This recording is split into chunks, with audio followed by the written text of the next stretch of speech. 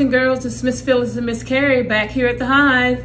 We've had so much fun exploring the shore with you guys. So today we're going to be wrapping up our unit with a fun lighthouse craft. But first, let's recap what we have learned this time around. Stay tuned.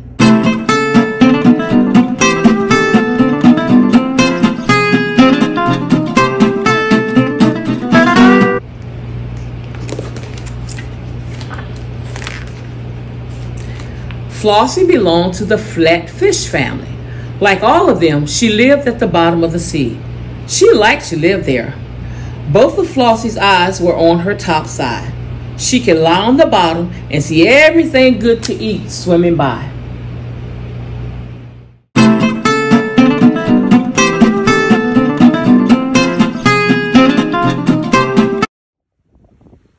When the crabs get bigger and start spending more time in the water, people use traps like this one to catch the crabs. This net did not have any in it at this time.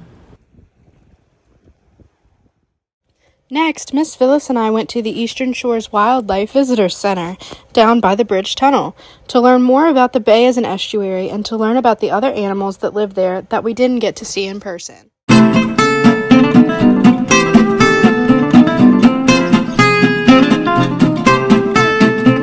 First, there's the blue crab. They are not picky eaters as they feed on almost everything. Then we see the fishermen in the boat harvesting the blue crabs for us humans to eat.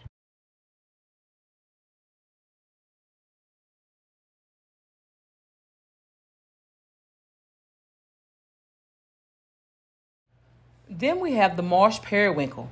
They eat decayed plant material. All right, boys and girls, like we said, we have a fun lighthouse activity for you today. We have our pack of color pencils right here and all the pieces to our lighthouse. First, we're going to start by coloring our lighthouses. Remember, boys and girls, if you don't have colored pencils at home, you can also use crayons, markers, or even paint. But make sure you ask your parents first.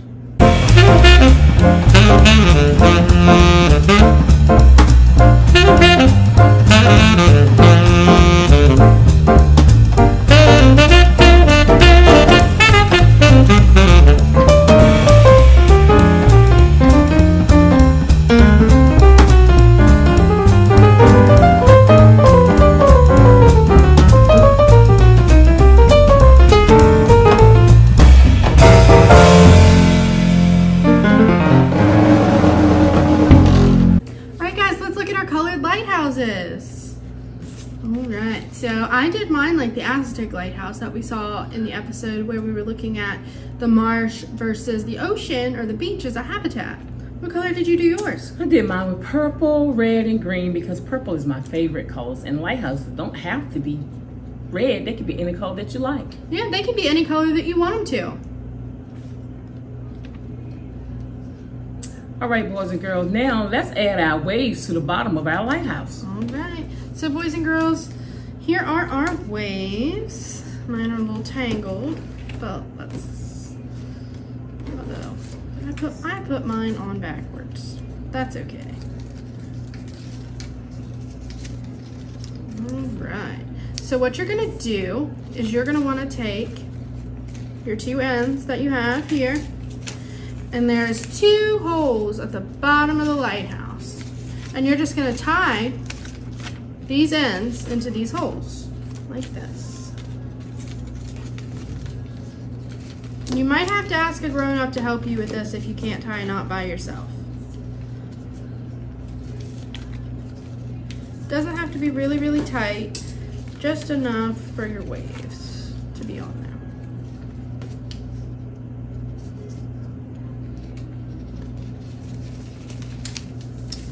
Just like that.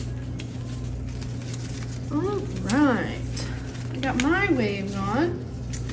Got you got mine yours? on. Yeah, I got mine on too. Yeah. All right.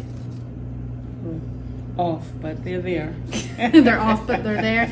And boys and girls, it doesn't have to be perfect. It's your lighthouse. And waves all look very different.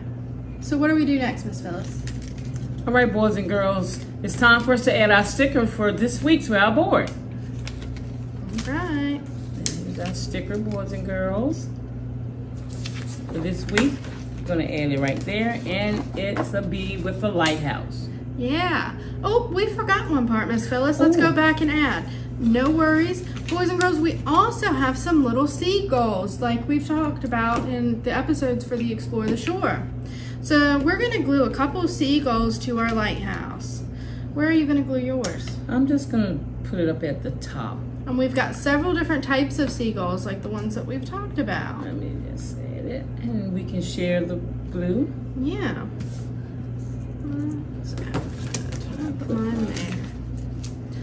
I'm not a big fan of birds, boys and girls, so I'm going to put mine. I'm just going to add one to my lighthouse right there. All right.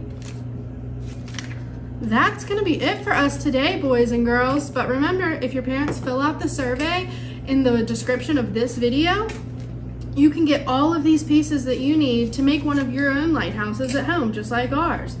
And you'll also get your bee sticker that Miss Phyllis added to our board. All they have to do is fill out that survey. We'll see you next time, boys and girls, on the Hive.